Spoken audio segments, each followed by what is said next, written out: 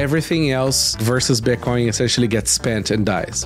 I want to be able to have reactive security. And I think OpVault is to date the most straightforward, easiest to use way to do that. I will not be insulted by a clockmaker.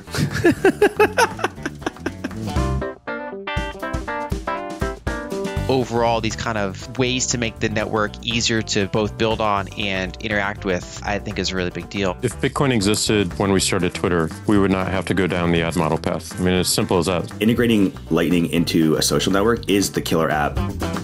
Hello, and welcome to the Bitcoin.Review podcast, where we explore developments and projects with the people who actually make them happen.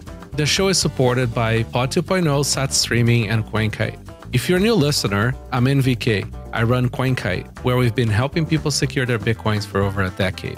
We make the cold card and fun products like the block clock. You can find more information about it on coinkite.com. Hello, and welcome back to the Bitcoin.Review. It's been a little while. We actually have a few returning guests now, and somebody new here today. I guess we're gonna get right on it. Welcome back, Rijndael. Hey, happy to be here. Welcome back, Rob. It's good to be here. And welcome, Mr. Alex B., first-time caller. Is it first-time listener? Regular listener. Super excited to be here. Oh, I apologize in advance. I don't understand how anyone listens to this show. There are dozens of us. I know, right? Like, there's only so many wives that need to sleep. So Alex, you piqued my attention there with the Bitcoin scripts a tweet thread, and I think you sort of like identified something interesting. We've had like 50 proposals of things coming the last decade, and quite a few of them sort of like evolved and are not far from shippable, really. I mean, some of them are shippable tomorrow if we wanted to. A lot of them kind of overlap. And, realistically speaking, most node runners are not qualified or capable of understanding what the fuck they are. Most people are just sort of taking inferences from, people who are a lot more technical, who can sort of like unpack some of these proposals. And I think your coming project, Bitcoin Scripts, is something very interesting. I think we need to do a better job at unpacking a lot of the Bitcoin scripts that are coming. So why don't we get a little bit into it? What are Bitcoin scripts? Yeah, absolutely. I'll leave all the wizards on the call speak to all of the more technical details, but generally, I think you got the gist of the idea. It's been a long time where we've had different proposals. A lot of stuff sort of gets hot at different times, and people forget about it because it's not ready. It's not delivered into a product in their hands. And so, we see a lot of nice announcements during panels at conferences and whatnot, but it's hard for everyone, especially at the scale that the ecosystem has gotten to be able to keep track and keep tabs of all of that. And like I've pointed out, sort of like see how all of that good stuff interacts and what it might look like in terms of how we leverage those primitives and, those cool things to be able to interact with Bitcoin in different ways. And I thought it was just time for someone to just like create a bit of a flag that everyone could rally behind in terms of like spelling out a coherent narrative. I think we need a bit of a new narrative, technologically speaking. Layer 2 has had tremendous progress, but a lot of this stuff isn't being discussed enough. And a lot of this stuff also is not approachable to would-be developers and engineers that are, perhaps trying to look to get into Bitcoin.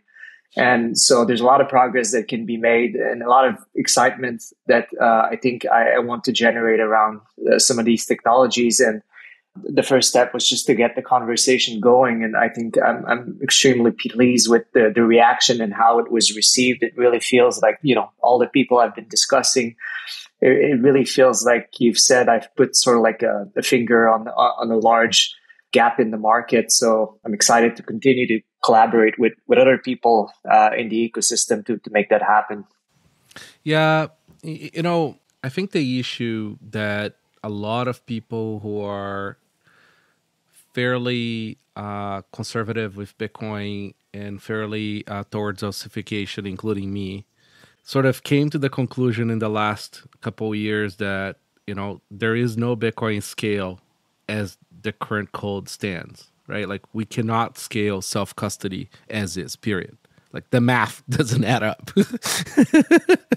So, you can take two paths from here, right? Like you can take the free banking path, right? Where essentially you're going to have these large custodians that will have Bitcoin and will IOU Bitcoin on them, and people will do that. And that's going to happen anyways, in my opinion.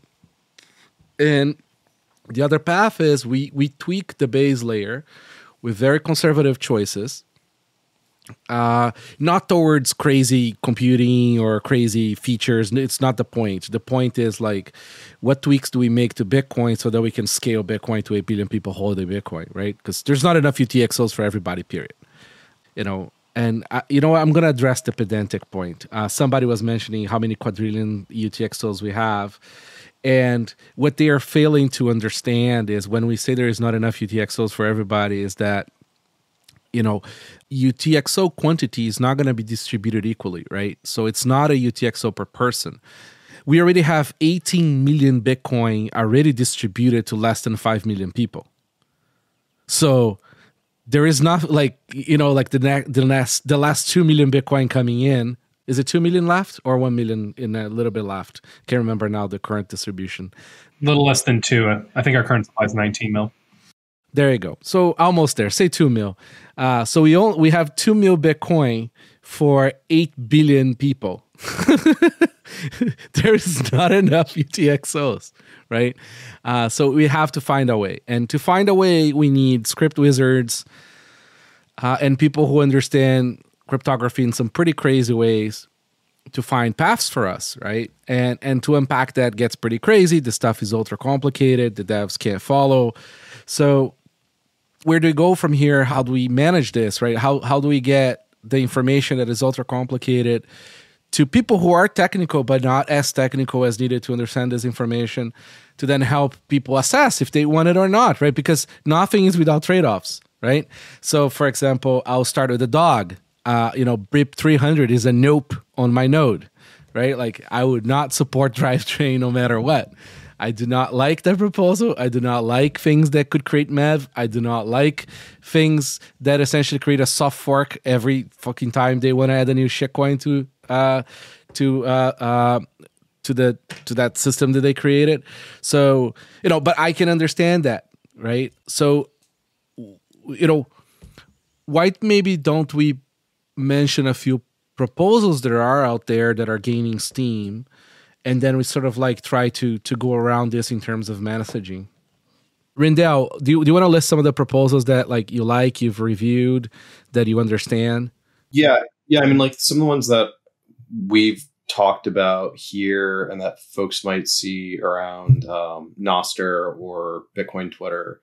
Recently James O.B. put out OpVault, which I think compared to some of the other proposals that have come out recently, has a really nice benefit that the value prop for kind of like the median Bitcoin user is very clear, right? When we start talking about different covenant proposals, we're trying to compare and contrast different ways of building covenants. If you're not really thinking about, more advanced use cases, it's easy to say like, why do I care? Why is this for me?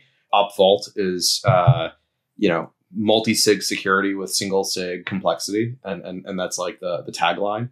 So there's been some conversation around OpVault. Some of that conversation has also brought up OpCTV, check template verify. If folks have been following any of the discussion around ARC or Enigma or these other systems that let you kind of pay forward with committed but not actually on-chain funds. Those all use either CTV or another proposal called APO.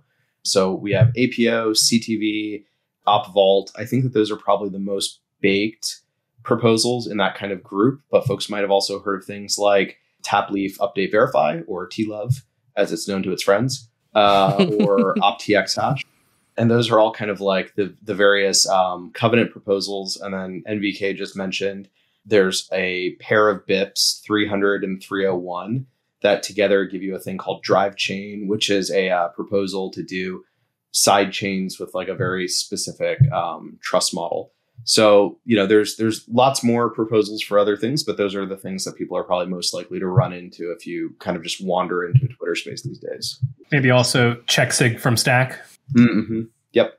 And along with like CheckSig from Stack and some of the other ones, you might hear about OpCat. OpEval and OpTX. Yep. And like OpCat was in Bitcoin and then it got turned off a few years ago. And there's been some discussion recently about whether or not it should be turned back on and what that would imply. A lot going on. I think the important part, like that a lot of people need to get is its motive, right?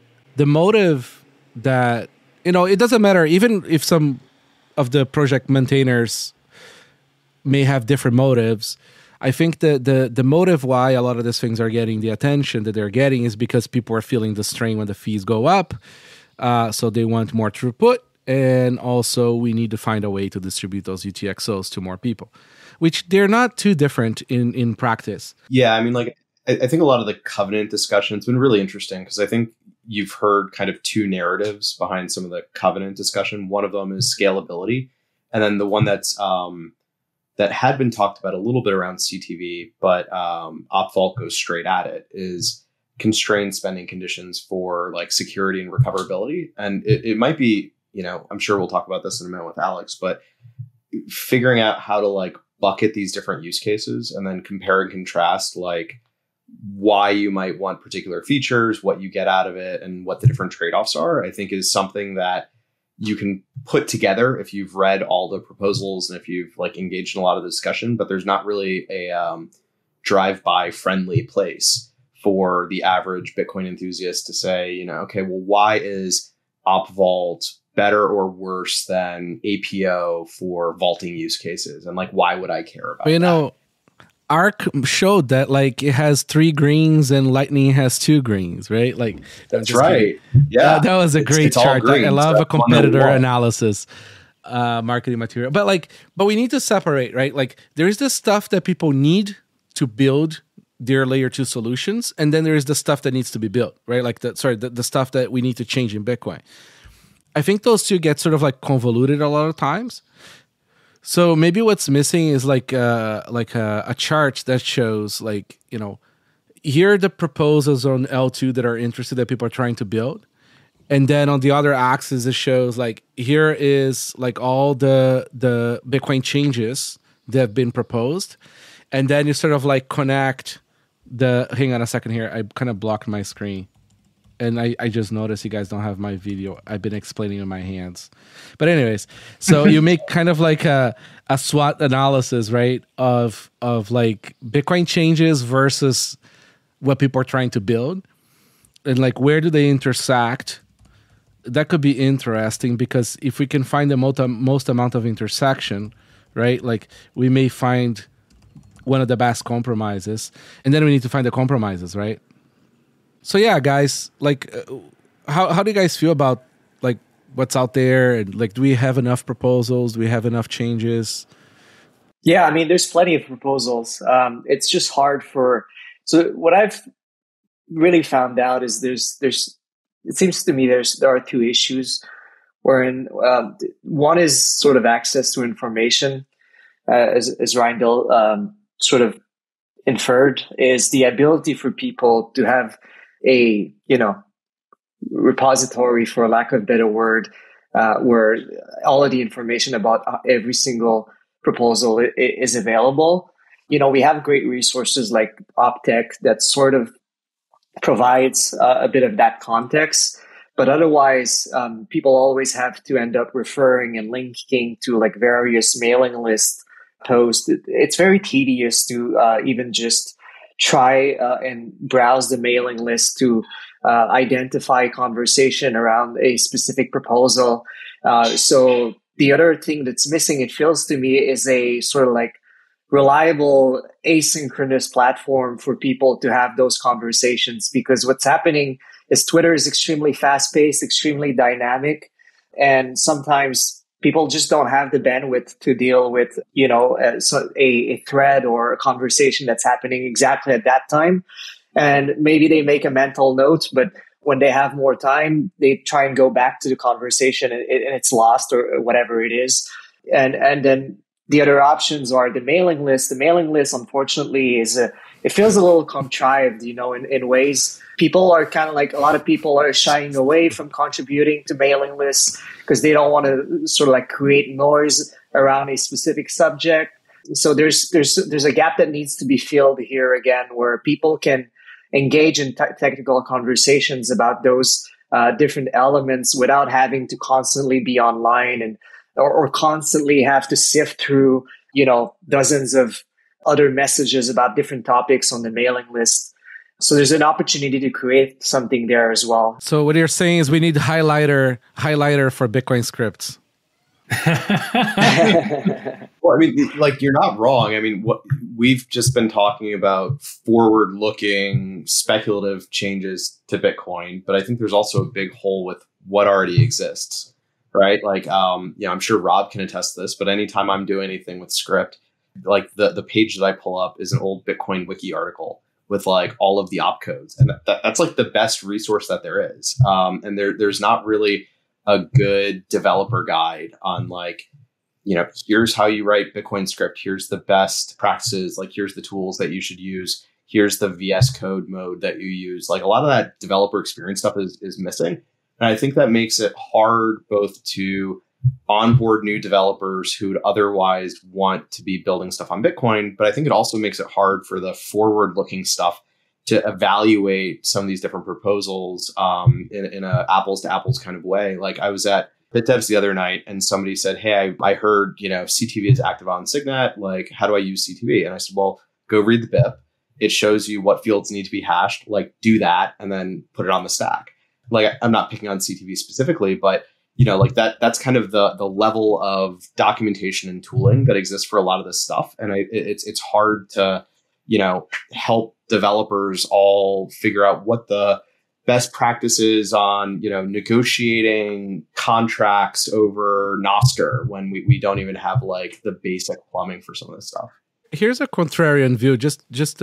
What if it's kind of a feature, right? I mean, I always felt like Bitcoin kept a lot of shitcoiners, a lot of shitty devs away because it was so not approachable. It was scary to talk to people. It's so fucking complicated for you to get started, So it's sort of like, it created a bit of a firewall, right? Like, is it maybe time to lift the Iron Curtain? Or like, is that what's happening naturally? So I think there's an important thing. Like, when we think about the ecosystem of Bitcoin, we have this bucket called developers. And there's a massive difference from a cryptographic protocol wizard, right? Like a Peter Will and Andrew Polstra, like Andrew Towns, like these guys who are building out like the core primitives of like how these opcodes should be optimized and what it should do.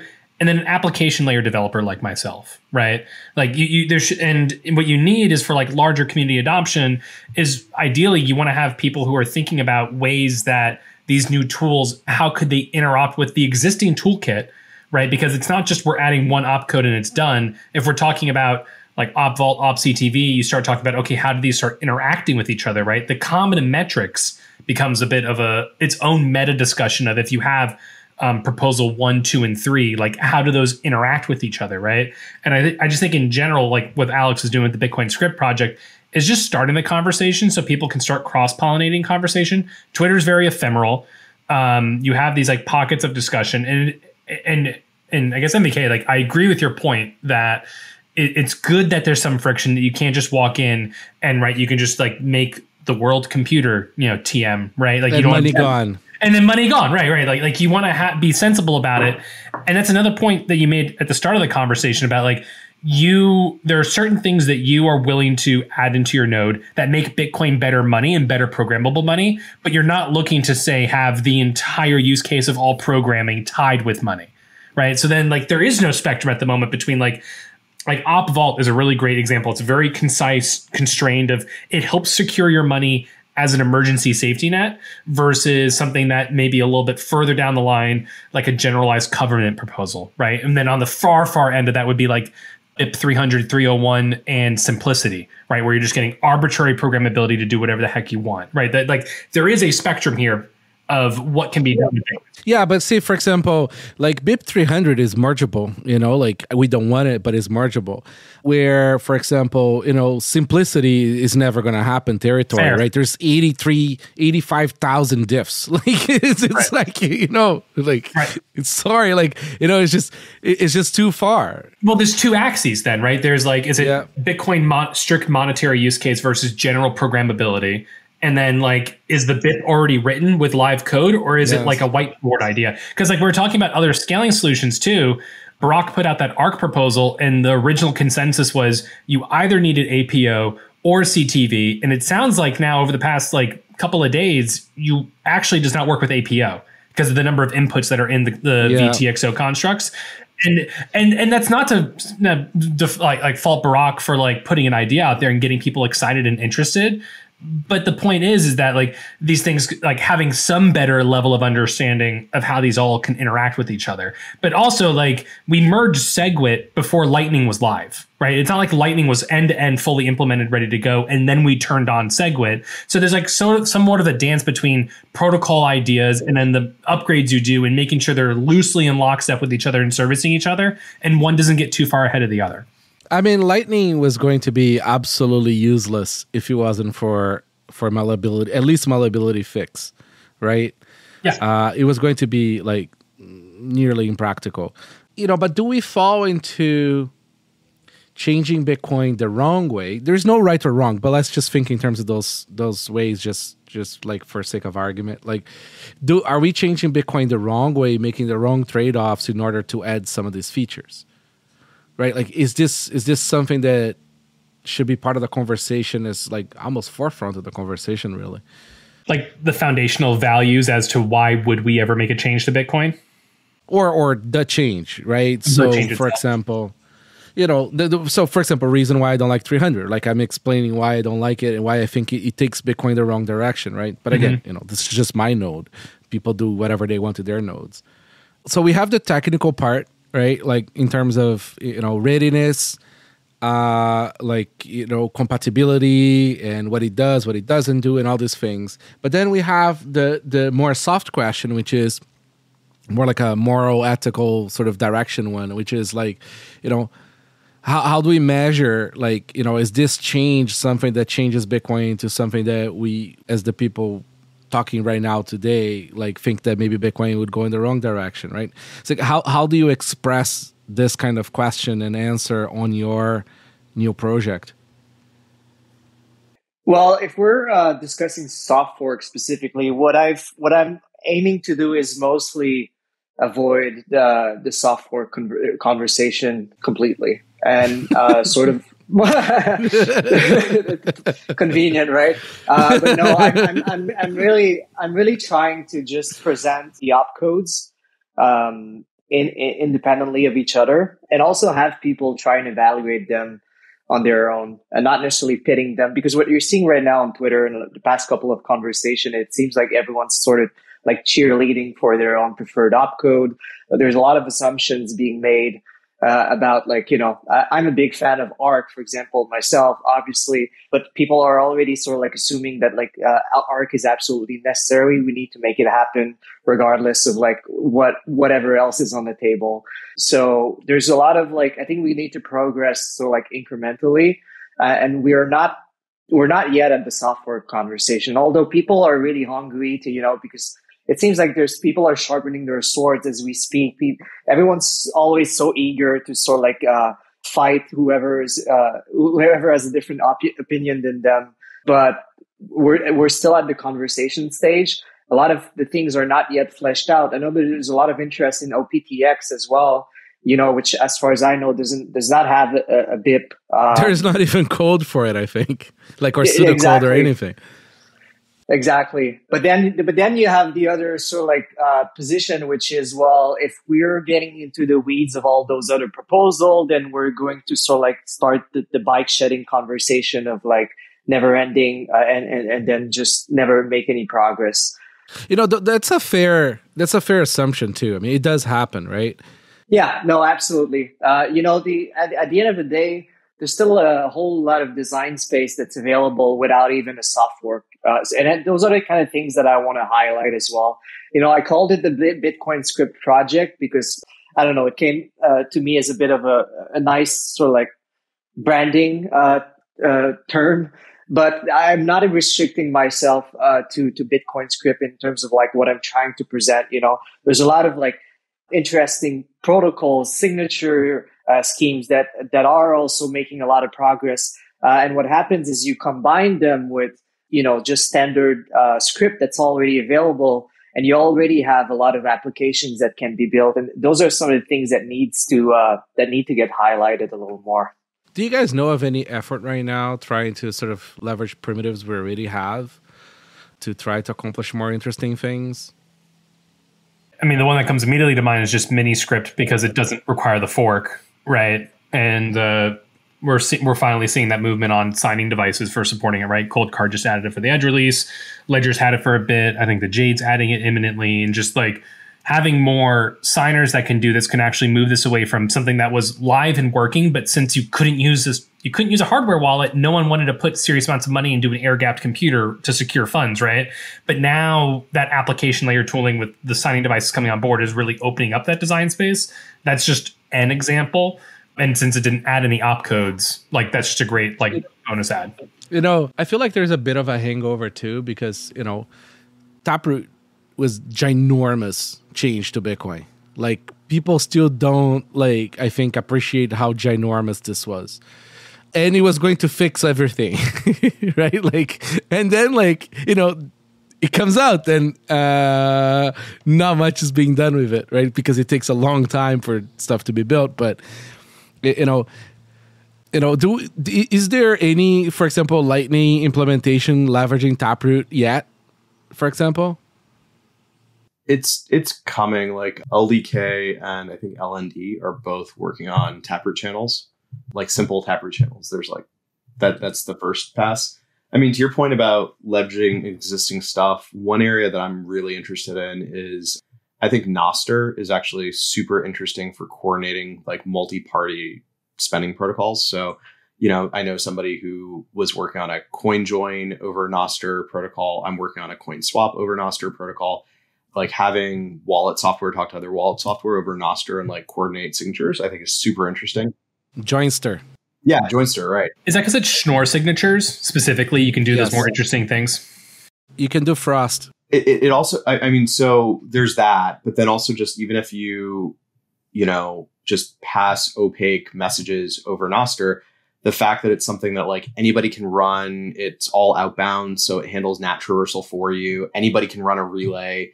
I think for privacy enhancing like collaborative signing, it's interesting because if you're a blockchain analysis firm, you can see that some of it is happening on the public relays, but you can't enumerate all of it because anybody could be running a relay. And that's like a very interesting property. So, there's not really a place where you can't spoof it. Yeah, you can't. Cool. It democratizes the coordinator role, right? Yeah. You don't have to be a big enterprise server sitting somewhere doing this coordination. Got it. Exactly. And so that's a whole new design space of like what are interesting multi-party protocols that we can build when you have a democratized like coordinator role.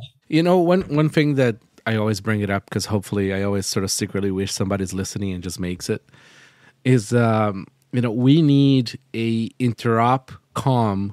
secure COM between wallets so that you can have multi-sig coordination, multi-vendor, right? So for example, I wish that my nunchuck could talk to somebody using Electrum, and you have a little chat box there where you finalize things, you double check things, and you send things back and forth, right? We don't have comms between wallets, right? Yeah. It's insane when you think about it. Especially when you combine it with like PSBT, the data that you're passing back and forth is pretty well standardized, right? As well as like maybe if I want to add Rijndael as a signer, maybe I get his XPub, right? Like, or I could also use his Noster NPub for single use, but if I want to have a tree of many keys, right? Like the data elements are pretty uniform, to your point. And I'll be honest, like I started whiteboarding, like what would that possibly look like? I think it's good to democratize and you don't get ring fenced into a single wallet. It's just better for the end consumer that just like you can port your social identity in Noster, you want to be able to just port your wallet experience from one wallet to the other. And you start combining things like BIP329, like Craig Raw's like wallet import export feature. And you can just start moving stuff around really quickly and easily move your labels with you. And then you're not ring fenced into one ecosystem for the life of you using those funds. I think the main thing that a lot of devs are missing in this space, because it's so sort of low-hanging fruit silly, is that in order for people to send and receive money, they need to talk to each other. Or even yourself, like you want to just double check an address, right, on a secondary channel, right? Or for example, you're withdrawing from the exchange or depositing on an exchange, right? You want to be able to double check that address that the browser gave you is real, right? That kind of stuff. Like I don't see, like, for example, signed PSBTs, right? I want signed PSBTs. Like, we do the detached signatures now for any export, but it's still not like part of the PSBT standard, right? Like, I don't know, like, I feel like we have a lot of this low hanging fruit, but maybe some of these proposals that are coming now just to tie in, it's like maybe they start addressing some of these issues as well, because it's more like a money use solution driven kind of thinking than it is, about just, storing it. Yeah, I mean, it's a good point too, that we're like, initially when Jeremy Rubin came out with like the CTV proposal, it was this generalized covenant idea and everyone was kind of like confused, turned off. It becomes a meta conversation around how to activate. But then Barak talks about, here's this really cool scaling solution called Arc and it needs CTV. And then you got like this wider sense of acceptance, like, oh, this is a use case I want on Bitcoin. I'm open to exploring this, right? And it's almost like it becomes a meta marketing kind of thing, right? Like as opposed to here's a tool, it's like, no, here's the house. Here's the blueprint to the house as opposed to here's the wrench. Yeah, I think one of the consequence, I think that's actually one of the consequence of a lot of people, a lot of teams and a lot of projects are like working in silos. And that's also something that I wanted to, address with the project.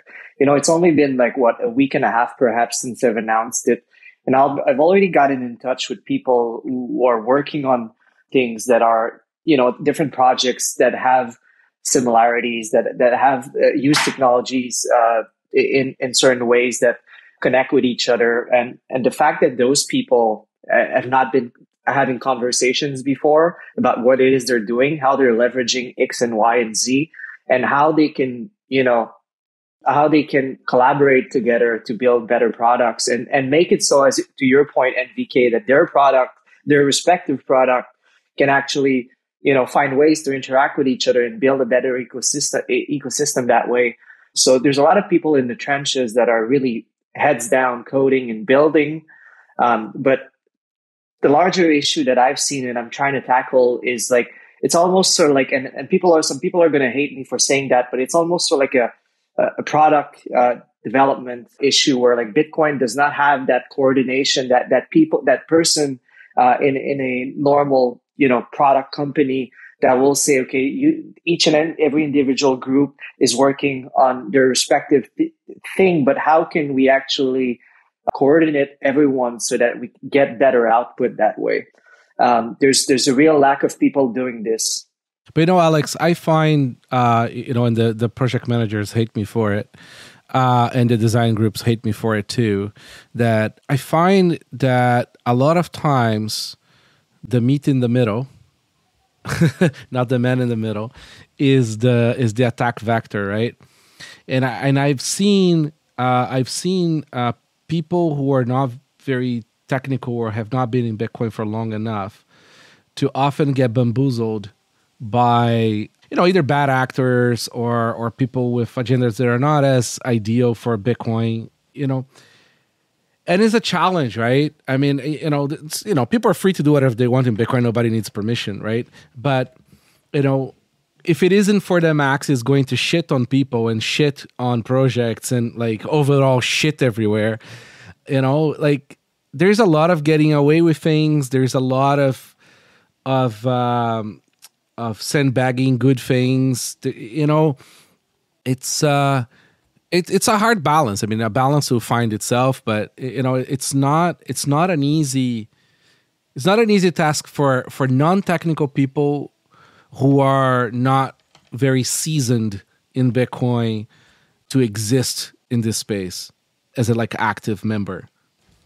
I mean, I've been following Bitcoin for almost 10 years. And the moment any conversation, in these conversations, I'm much more of an observer role trying to ingest information. And that's been around for, almost a decade now, right? And maybe it's because I'm not a deep level cryptographer, but even if you were to pick something, right? Everyone here agrees on BIP X or opcode Y, then it becomes a whole meta discussion. How do you even activate it, right? So there's the initiating of turning something on and then activating afterwards. And I think that's also where a lot of stuff seizes up, where there's a lot of trauma from 2017 still. People really, really don't want to put themselves out there as being someone who's trying to change Bitcoin. And then, like you said, Rodolfo, everyone just gets shit on. You just get a massive target on your back the moment you're trying to do something.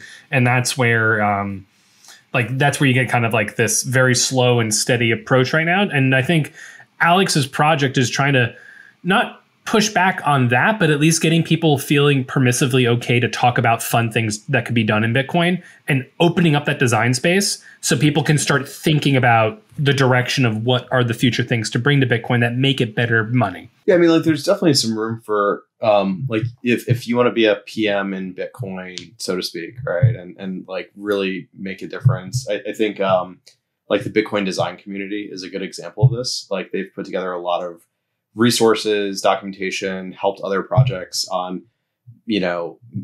making things more polished, more accessible, easier for people to either get involved or people to consume or for people to use. Going back to there's a lot of stuff that you can do with Bitcoin as it exists today, and just connecting the dots of, hey, these two wallets both have a multi-sig coordinator built in. Maybe we should figure out a way to let them talk to each other, or hey, you three projects, you're all working on coordinating signing over Nostr.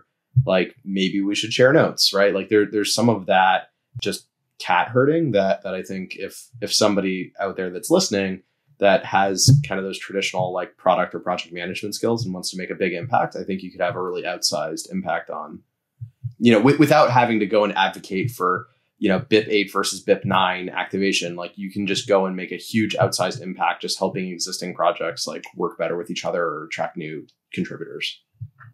Yeah, I mean, to your point, NVK, quickly, one of the things that I wanted to avoid most when discussing this project is create disappearance of a roadmap.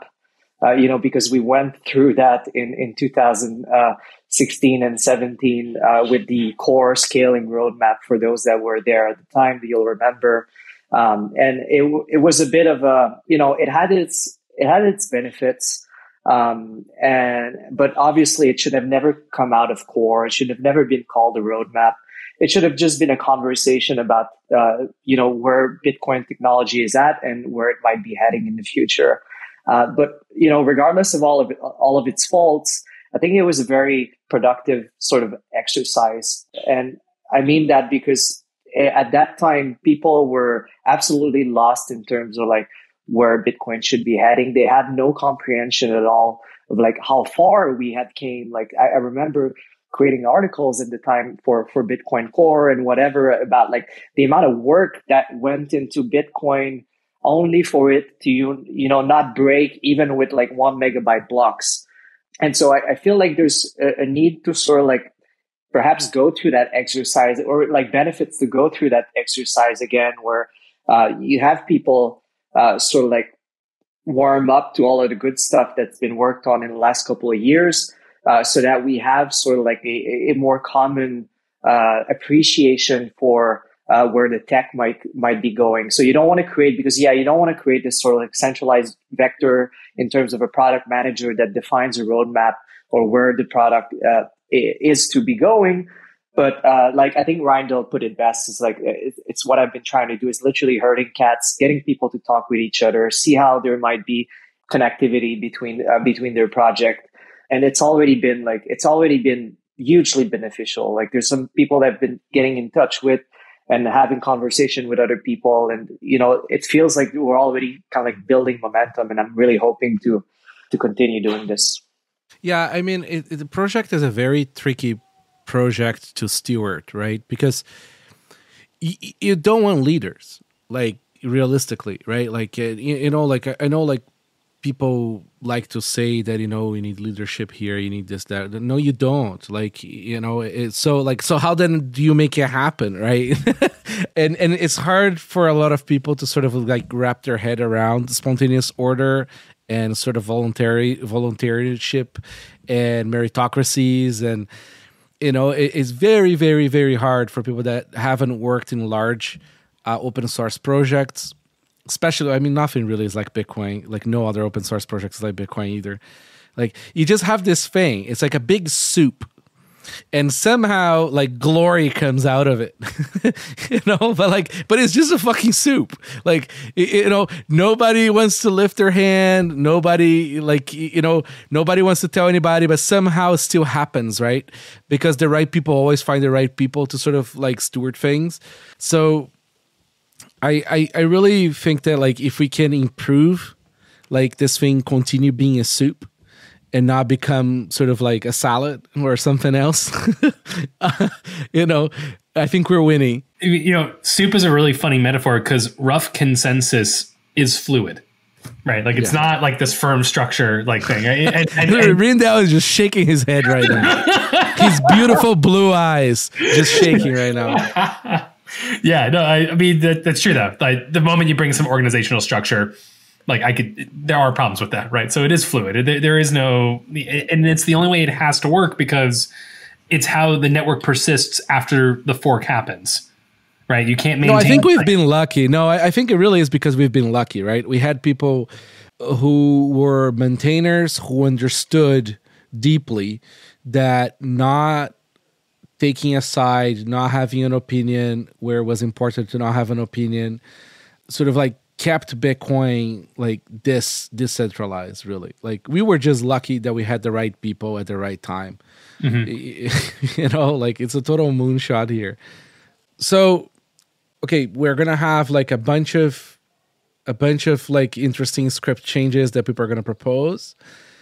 Hopefully we can find some room to do cool things with things we already have. And we have all these cool proposals that require changes. And hopefully they can find ways to do things without changes, right? We have a 3D chart here. Alex, what's your like sort of like activation plan here? How are you going to get your idea out and what do you intend to build? Yeah, sure.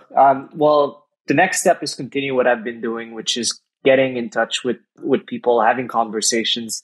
I'm flying out to Nashville tomorrow for Bitcoin Parts conference, and I'll see Rob there, I think, and a lot of other people. So I want to get in their head and see where they think, the project should be going. I've been very insistent from sort of like day one when I made the announcement that this is not going to be one guy's project. And so I want to have like, you want to get the opinion of people who are working on Bitcoin on their own specific project, but you rarely get their opinion, about the ecosystem as a whole, unless, you have those private conversations with them. And so this is the first part of what I'm trying to do. I have a long list, like a laundry list of people that I want to get in touch with just over a call and whatnot. Remember that Kanzure did that back in 2017, got on the phone with a bunch of like Bitcoin Core developers and just, not anything that was made public or whatever, but actually probably typed down a lot of their thoughts and formatted that in a way that like whatever they would agree to be made public would be made public. And I think there's a huge benefit to that. but I will also just want to use it to guide whatever it is I'm doing. And the next stage will be to actually, start writing and start building. I've already gotten in touch with a guy that messaged me when I announced the project, who's building a very, very cool Bitcoin script sort of like education platform. This one is more like bare metal, literally is very technical. With the project, I want to try to address every level. But what he's doing is, I think, will be very helpful for people to look at Bitcoin script and get initiated with it rather than having to consult like a Wikipedia page, like Rijndael said. Like, he has a very neat visualization tool where you can see all of the stack operation happening. So I think that would be fantastic to sort of like drive the project forward. I've had conversations with him about potentially, joining forces and for me to take care of a lot of the content where he's doing a lot of the more technical stuff.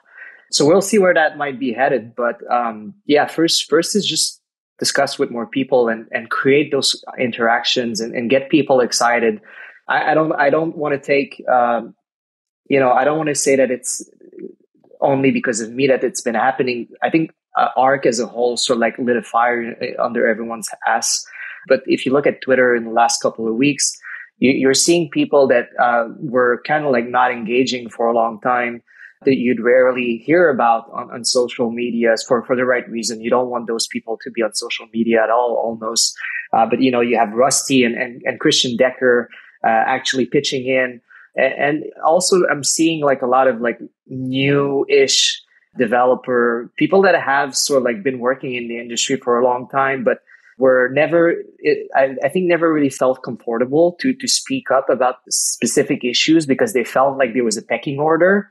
But now I think they've sort of matured into a very confident contributors that are actually, putting forward very, very intelligent contributions and suggestion. So I'm excited to just get people talking, and we'll see where that leads. Yeah, I mean, Twitter sort of started to become useful again, it seems.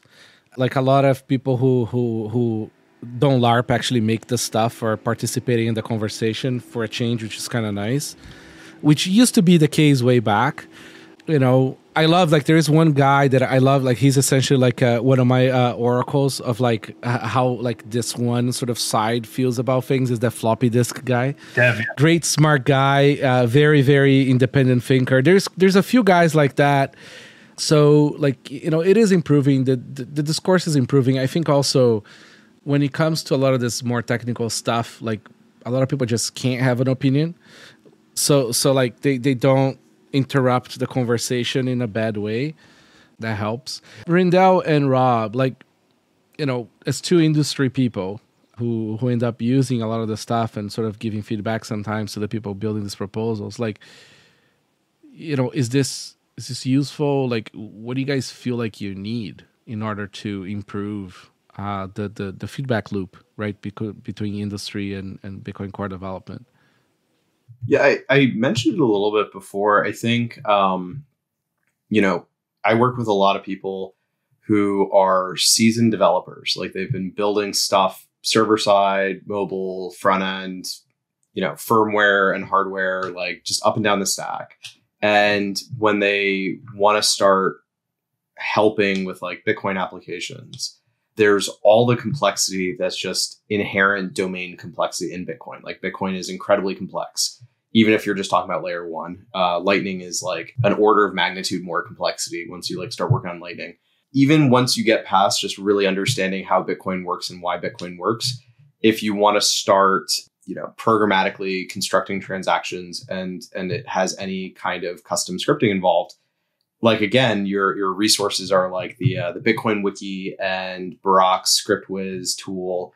And I think Rob's been using the like Scratch-based tool on the BDK website for Miniscript, and that's kind of it. Like, maybe you find your way to BTC Deb, right, which is like a debugger for script, but that's kind of it, right? And if you look at other tools and technologies that people are used to developing with, there's like a developer guide that has narrative on like, here's what you're going to be doing. Here's how you're doing it. Like, here's the tools that you should use. Here's the way that you should think about it. Here's how you test it. So I think a fair amount of, what would really help a lot would be just like documentation, maybe a little bit of tooling. I think that stuff would all be really great.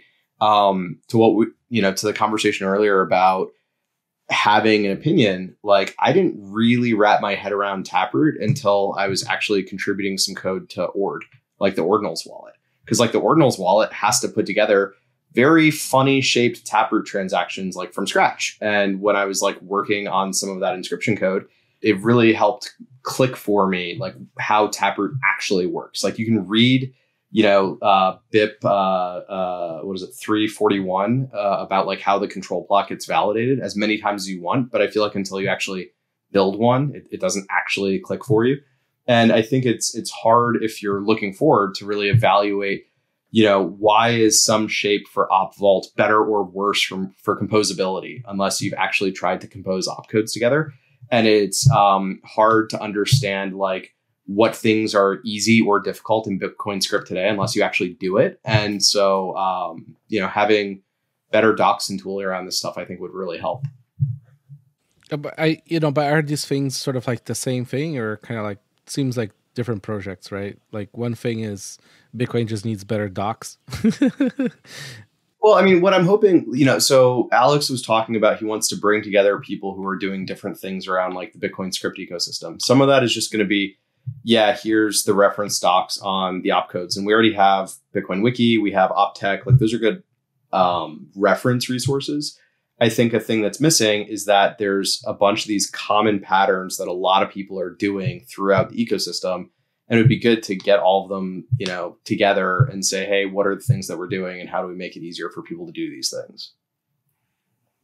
Yeah, I agree with Rijndael. I think that the dev tooling is a massive unlock. And I think to add to that, at least for my journey, I've been following Bitcoin for a long time, but it really wasn't until I started building Trident and I was hands-on keyboard building out an actual end-to-end Bitcoin wallet and using Bitcoin Dev Kit. So Bitcoin Dev Kit and Lightning Dev Kit are massive force multipliers. And being able to, as Rijndael said, layer one Bitcoin, even if you've read all of the BIPs and you've been to maybe a couple dozen bit devs, but you haven't actually hands-on keyboard type this stuff out, it is very abstract until you the network is very opinionated. Valid transaction, not valid transaction. So the moment you start trying to do anything, you get a really quick smack on the wrist of no, that is not right, right? And actually getting your hands dirty. And what's great is that you can actually start reducing the barrier into entering the Bitcoin development space using tools like BDK and LDK, because you're not starting with, okay, let me do finite elliptic curve cryptography, right? I don't have to worry about that. Those things I can take out of the box and start trying to at a higher level of abstraction, start messing and coding around with stuff. And then you get really deep into building PSBTs, right? And broadcasting transactions and, constructing, custom output descriptors, all of those things start clicking into place. I think that's a really critical piece for really kind of advancing the conversation. It's just whatever level of competency you're at, just try and go one step beyond that and just start trying to expand your perception a bit. Well, I mean, it's very hard for anybody to come into this space and try to do anything without trying to do something, right? I mean, that's true for any space. If you're just going to download wallet.js and stick it in your app, right? It's going to be hard for you to survive this space without money gone. So, and also at the same time, I mean, realistically speaking, with the complexity that Bitcoin is nowadays, it's nearly impossible for somebody to just come out of nowhere and build and maintain a wallet from scratch, and have that really bug-free enough that people are not losing money using it while he's still building, some other business logic around it, right? I mean, it's a ginormous effort. It seems simple once you build your the first time you serialize a transaction, just a simple legacy maybe transaction, right? You make it, you send it, fine. But now start playing with the edge cases, it becomes insanity, right? So, things like BDK, old days, there used to be PyCoin, and there's quite a few these projects, right? I think we're sort of finally arriving at a point where people are not building wallets. They're sort of like contributing back to a wallet that's in a language that they like. And hopefully we get like more knowledge sharing around the, more complicated things, the edge cases, other kinds of interesting scripting and, how to create comms. Yeah, I mean, for if you're a new dev to the space, do check out Jimmy Song's course. He has essentially like a course where you go and you build a wallet from scratch. That's the course. And highly, highly recommended, even if you're a seasoned developer. Bitcoin is not just a simple thing. Yeah, his book is really good too. Yes. And I mean, to these more complex things. Programming Bitcoin, right? Yep. Yeah, Programming Bitcoin. Really good book. When Alex announced this project, I joined the Telegram group, and like the thing that I wanted selfishly is I'm doing some stuff with like adapter signatures and kind of scriptless scripts right now. And like I want to find more people who are interested in that, right? So regardless of what the application is, like there's not a ton out there. You kind of have to like just go and stare at old Andrew Polstra slides over and over again until it starts to make sense. So just, having some space where people can kind of find each other that are working on these more advanced like script constructions, I think will be really helpful. Yeah. I mean, I really think like the space is growing, right? Like, I guess like another reality is part of growing pains is that we have more people now in it, right? There's more projects now in it. And the more people you have in something, like the harder it is to have communication, like work well. So, but, we also didn't have OpTech way back then. We also didn't have like any resemblance to a reasonable conversation back then. You either knew some people you talked to in private or you didn't, or you were willing to go on Bitcoin Wizards on IRC. Most people would go on IRC with a different NIM to ask stupid questions. Highly recommended, by the way. If you have a question you're embarrassed of asking, just use a different NIM and ask on IRC. So anyways, I mean, like, I feel like with what Alex is doing is very cool because, like, I think is like the next sort of like obvious step that we need in terms of like coordination, in terms of communication. Ideas need to be sold, right? So, having competitive analysis charts and compatibility charts help people understand like where things realistically, unbiasedly stand. I think once you put simplicity there with 85,000 lines of diff, and it starts to look like, okay, well, maybe we should look at something else, right? Maybe we shouldn't wait 10 years for us to have code for OpTX, or, it's just like this very obvious things that come when you're trying to be more pragmatic. I hadn't thought about the whole competitive analysis thing, but it was amazing how effective that stoplight chart that Barack did for ARC was. Like the number of people on Twitter that were like, I don't know what a VTXO is, but I saw the chart. Now what it green for ARC. I like ARC. No, marketing works, man.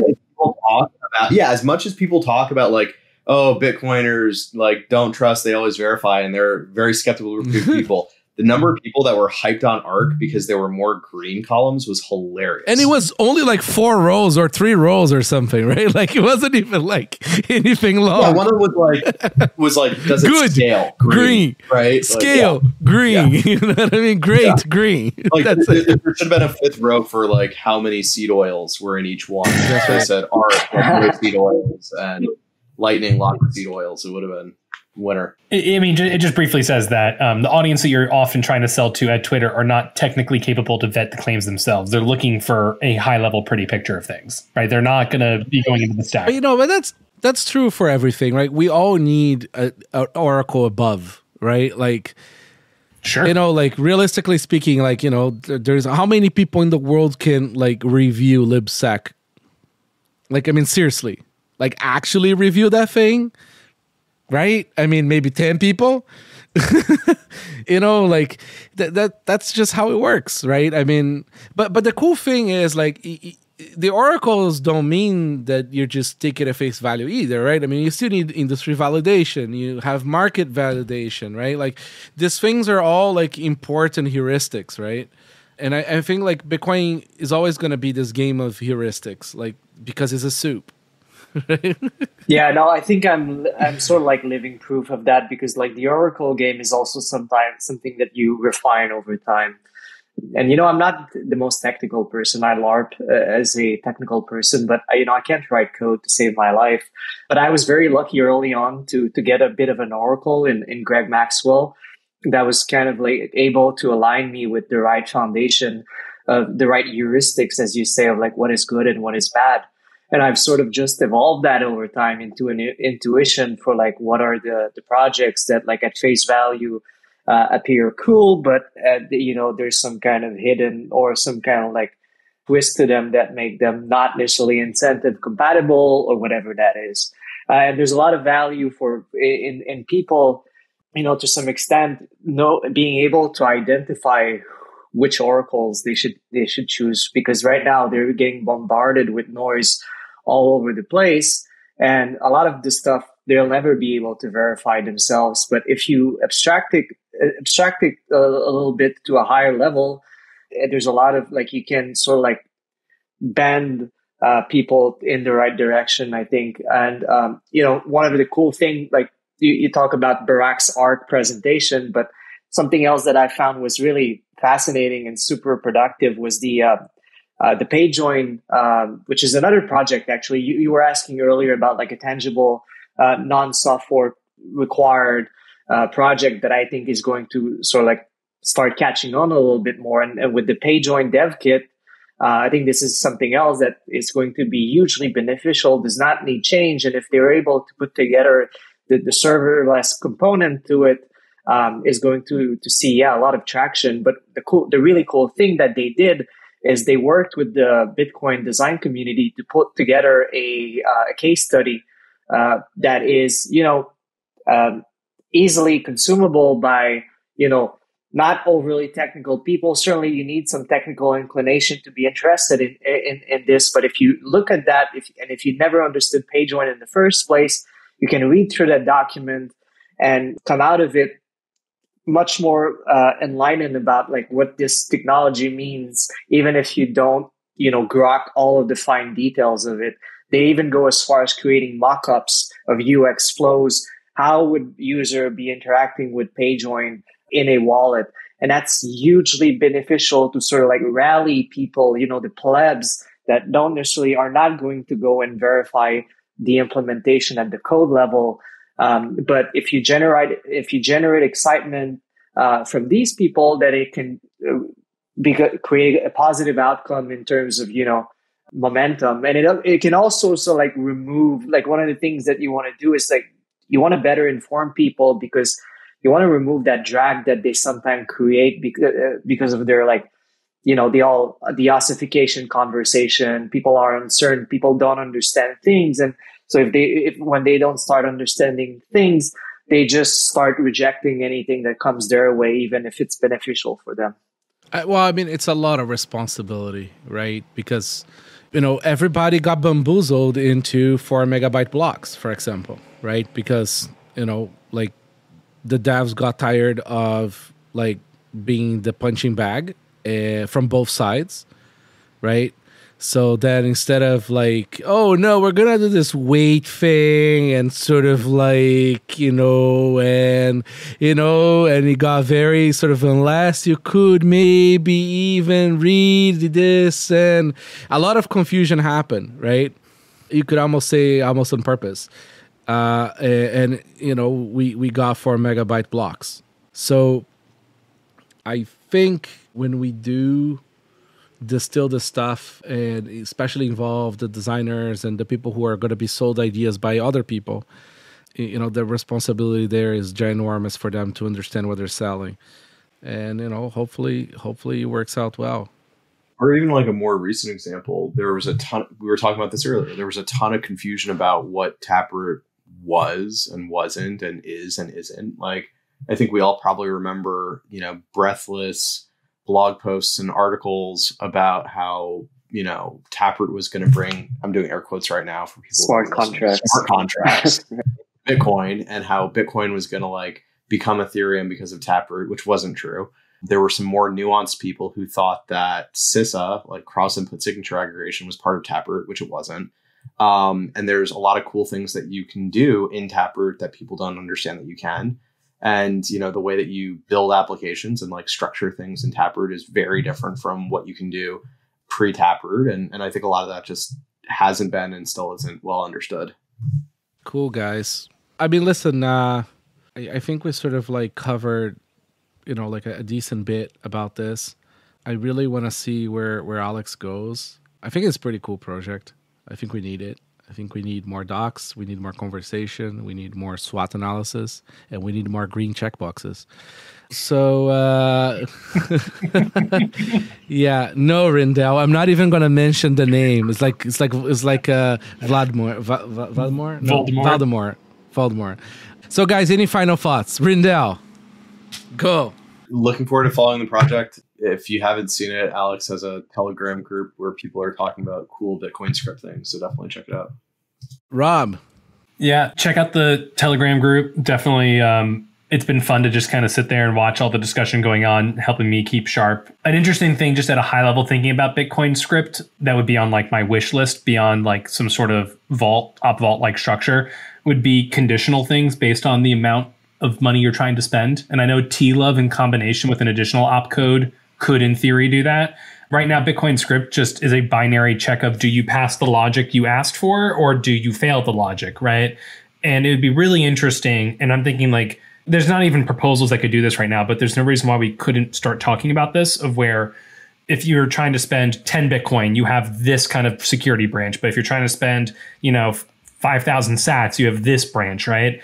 And the idea that UTXO could be aware of what it's trying to spend against would be really interesting. I only learned about that TLove in combination with some other stuff could do this because of Shinobi over the weekend. I just went to Bitcoin OpTech and just started reading through. So huge shout out to Bitcoin OpTech.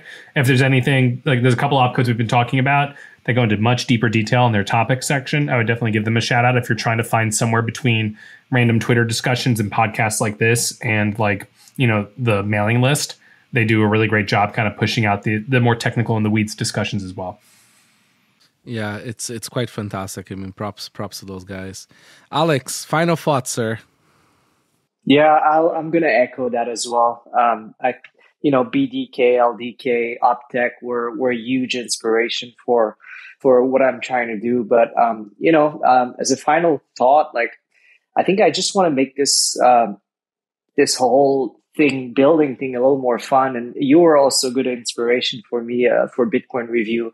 I know like you like to say that like people are sleeping throughout your podcasts, but really like I feel like I feel like it's a good I feel that it's good banter always. It humanizes, the people and the builders that are working in this space.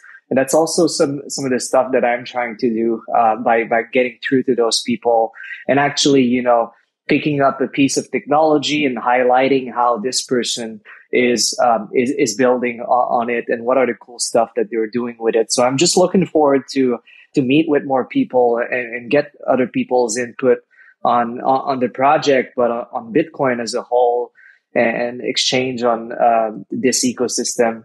And hopefully I have some more meat to that bone down the line in a couple of months, perhaps, and we can truly sort of like build off that momentum. Going into the halving, it'd be pretty cool if, there's a resurgence already of like Bitcoin building, and it's extremely exciting.